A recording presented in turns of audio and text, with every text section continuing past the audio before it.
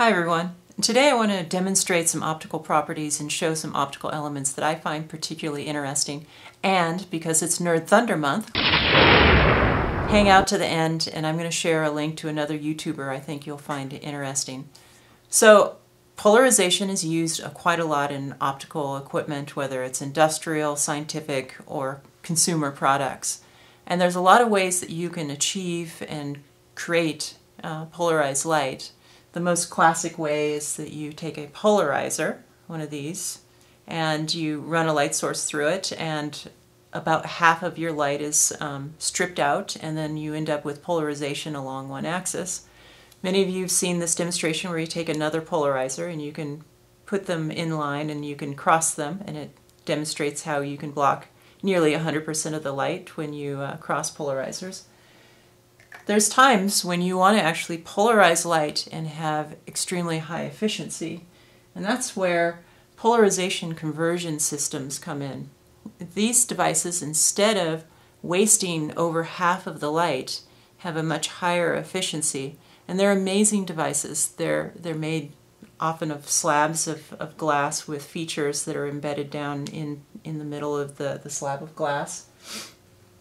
And if we take a look at what's going on inside of one of these, this is a typical case. There's going to be a lensing system that takes light from a source and then it strikes an internal reflector, and this reflector is a special type of polarizing reflector. So light of one polarization will continue through. Polarization of the wrong, or what you don't want, will reflect off 90 degrees to it.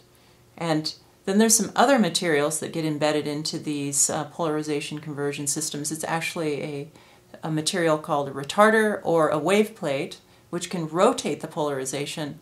So you can embed a retarder and another reflector inside to rotate the polarization into the correct axis that you want, and it'll reflect and come out. So one beam goes in, you end up with two beams, and you get most of the light that you have put into your system, which is fantastic, especially if you're doing a projector, for instance, that needs to run on batteries, or a head-mounted display where you want to maximize all the light that's running through your system.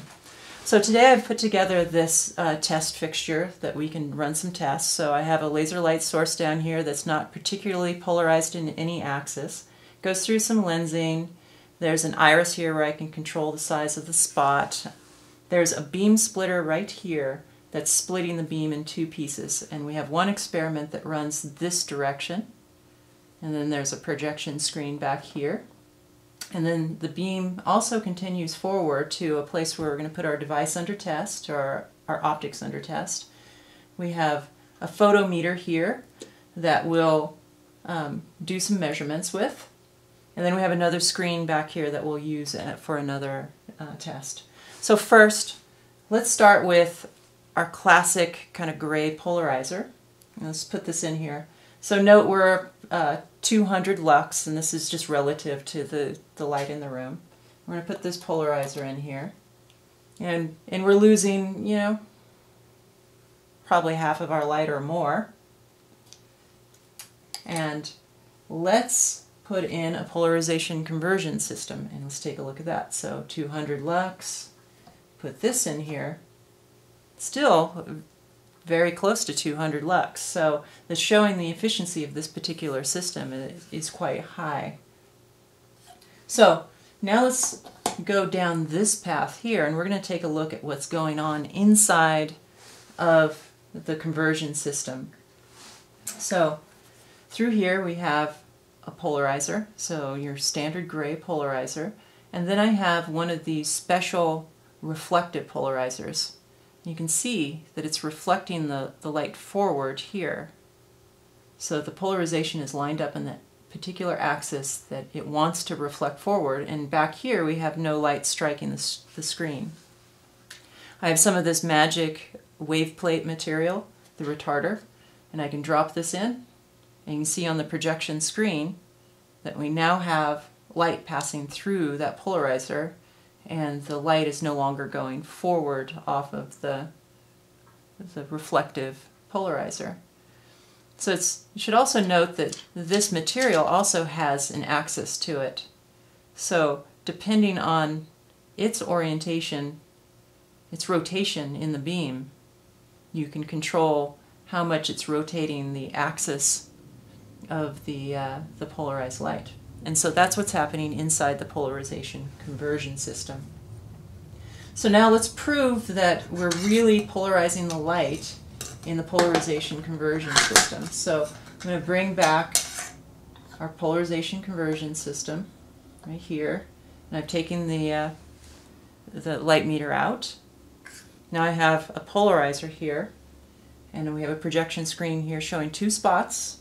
That's where both polarizations got split and then rotated into the correct polarization. So if I bring this polarizer in, when I'm on axis, light passes through. If I rotate it 90 degrees, those two dots go away. So both beams are polarized in the same axis. So let's prove it a different way. So the light going in, there's a single spot of light coming into the front. So I can take the polarizer and put it into the front. Now we've gone to one spot. And so I'm only sending one orientation or one axis of polarization into the conversion system now. If I rotate that, we can see the other spot come in and then the other spot go away. So that's the two different optical paths going through the polarization conversion system. Very fascinating devices, highly efficient, beautiful, very expensive to make, but well worth it when you need to have maximum efficiency in your optical system. So now for the link. I would like you guys to go check out Mike's electric stuff. I'm going to find a link to one of the videos where he's doing some optical tear down, some optical work, but he has some really great videos that cover a broad spectrum of electronics, optics, tear downs, so go check them out.